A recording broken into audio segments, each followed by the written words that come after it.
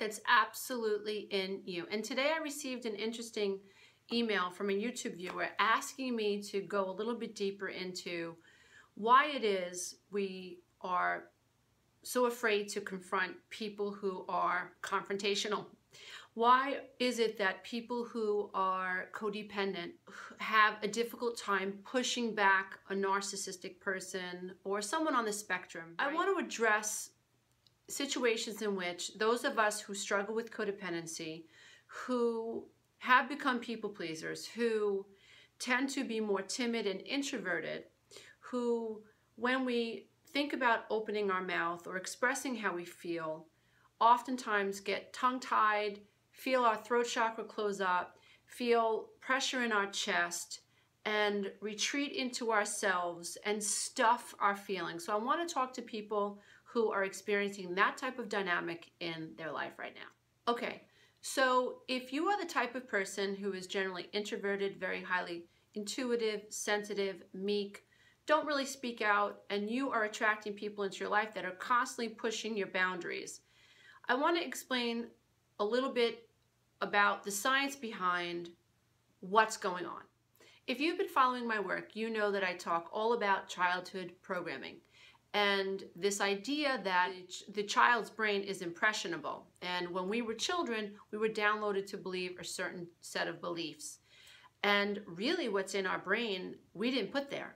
You know, what's been put into our brain is the product of our environment. And it could be our mothers, our fathers, our aunts, our uncles, our religions, the ideas about politics that our parents infused into us, about other races, about you name it, about money.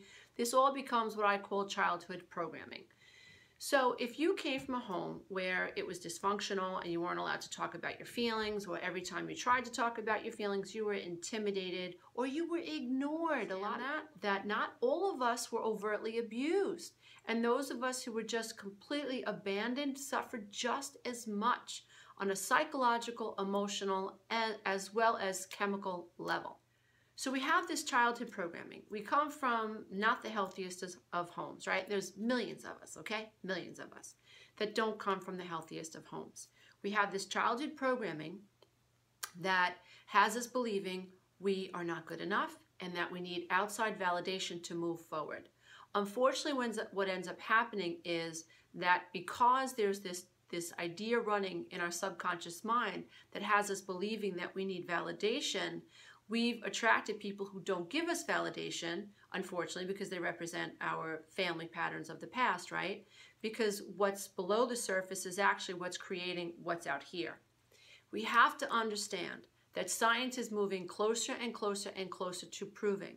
And there are lots of scientists out there now that are actually saying it. They're committing to the idea that what is in the subconscious mind is actually constructing and helping construct what is in the outer world. And that is very difficult for a lot of people to accept, especially those who are in abusive relationships, because we hear ourselves saying, why the hell would I attract an abusive relationship? Not saying we do it on purpose. If you want to blame somebody, then blame your mother and father, you know, or blame your grandparents or blame your great-grandparents. The reality is our subconscious programming creates beliefs, and we run our life off of these beliefs, unconscious to this idea that we have this subconscious programming, this childhood programming. And as adults, we are actually recreating the patterns of the past. And how that happens, in my humble opinion, is through vibrations. This is a vibrational planet, and we are giving off a certain frequency. And that frequency, whatever frequency we have, whatever our emotional set point is, affects the outer world. Because we are giving off a particular frequency, and thus we are going to attract a particular frequency. The great news is that once you become aware of this idea, you can actually change your frequencies. You really can. And that's what I'm all about. That's what I teach in my coaching programs, the 12-week breakthrough coaching program, and my masterclass, which is due out in a few weeks, which I'm really excited about. But I actually help abused adult children who have grown up in dysfunctional homes understand what is at play in the subconscious mind and how we today are recreating, not consciously, but we're recreating these childhood dynamics that we really don't want to take part of anymore in our adult lives. It is very difficult to confront narcissistic people as an adult today if we have been downloaded with information that has us believing that confronting people will net us a negative result. The problem is we have a subconscious belief associated with confronting people. We associate pain with confronting people. And so what we do is we don't confront people. The problem is that unless something changes, nothing's going to change. And what will happen is in life is sort of like a snowball that's been pushed down a hill. If we don't learn to stop that snowball from going down that hill, we pick up momentum on the way down.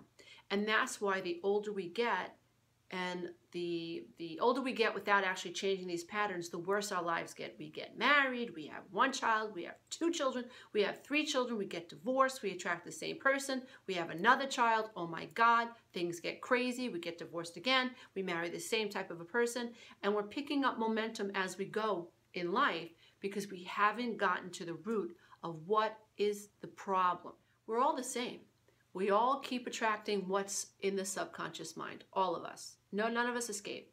And the really cool thing is that once we change what's in the subconscious mind, we can stop what's going on out here. The trick is to learn how to become aware of what's happening in the subconscious mind. Most people who live in fear are stuck in the limbic system. And we have to move into the prefrontal cortex. We have to move into higher brain function so we can actually observe what's happening in the subconscious mind. So this is what separates us from animals, being able to be objective about what's happening in the subconscious mind. Again, this is what all my work is about. It's about helping people, abused adult children who have been abandoned, in my opinion, because we have been told by therapists and spiritual teachers to just get over it, just forgive, just be nice to people, just think happy thoughts. Well, that's a bunch of hogwash, because until you change what is going on in the subconscious mind, you cannot attract anything different than what is in the subconscious mind. So dear ones, the scientific reason for why we keep attracting narcissistic people, or the scientific reason for why we are unable to push people back, is really, the scientific reason is because below the veil of consciousness in the subconscious mind are beliefs, ideas, as well as patterns of behavior that need to be confronted once and for all. I don't care how many times you get divorced. I don't care how many times you do affirmations. Until you heal the pattern that is locked in the subconscious mind that has created this dynamic in the first place, you can't change what's happening out here. So what I want you guys to do is take a nice big sigh of relief, because now you know it's really not your fault. That the way the human mind works is outside of your ability to actually, you didn't create this. You weren't the creator of all that is, right? So we have been created with this brain, and it works a certain way, and we've been plugged into this matrix that is the external world. And now what we're trying to do is learn how to exist within this paradigm. We're trying to learn how to use our minds to our own advantage, right? So take a deep breath. It's not your fault.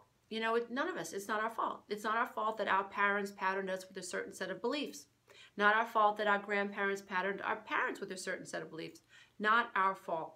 But at one point in time, dear ones, if we really want to be the creators of our own reality, we have to roll up our sleeves, be objective about what's been downloaded, regardless of who downloaded it, and we have to learn how to change our beliefs. Now, you need to do meditations in order to slow down the mental field enough that you are able to connect to the prefrontal lobe, because the prefrontal lobe, activity in the prefrontal lobe, will actually allow you to observe the thoughts that are dysfunctional. For some of you, it may come as a relief to know that it's not your fault if you have a difficult time confronting people who are narcissistic or who push your boundaries. But this video is all about helping you understand why. Why am I afraid to push people back? What am I afraid of? And so as you begin to ask yourself open-ended questions about what am I afraid of, who taught me to be afraid of pushing people back? How do I really feel? What am I afraid of? What am I afraid is going to happen if I push someone back? If I say, hey, you violated my boundary. What am I afraid of if I assert a boundary? Most people are afraid of being abandoned. But the reality is, dear one, if you have people in your life who are pushing your boundaries, then they've most likely abandoned you already. So what I want you to do is be a little bit more objective about what kind of relationships you're in, because if you're already being abandoned by your friends or by a lover or even by a parent, it's really important for you to be able to look at that with an objective eye. Really, really look at it.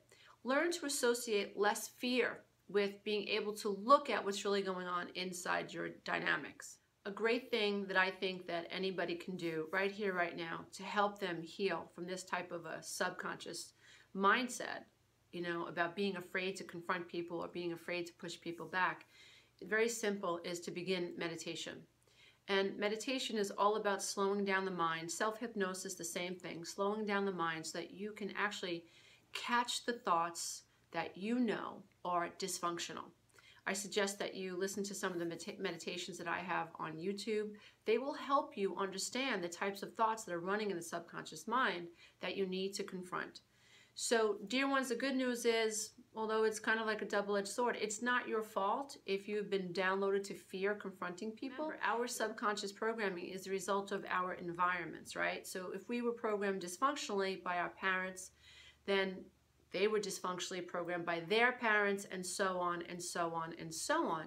And we are really a happy, well, we are actually a lucky group of people who have the ability to learn this stuff, to milk our higher states of cognition, to think with the prefrontal cortex and the neocortex, and to understand the power of the subconscious mind, and to learn what we need to learn to rewire the ideas that are downloaded in our subconscious mind, so we can stop attracting narcissistic people, so we can begin truly being the creators of our own reality. So, dear ones, it's not your fault. It's not your fault. There's actually science behind why it's difficult for you to actually push people back. Confronting people is never easy, especially when you're codependent. We care about what other people think about us, and those are the types of subconscious programming. That's the kind of subconscious programming we need to confront. So if you're afraid of what other people are going to think about you, if you're afraid of being blamed, what I suggest, dear ones, is that you rewind the tape in your mind and you say to yourself things like, over and over and over and over and over, you say, I don't need other people's validation.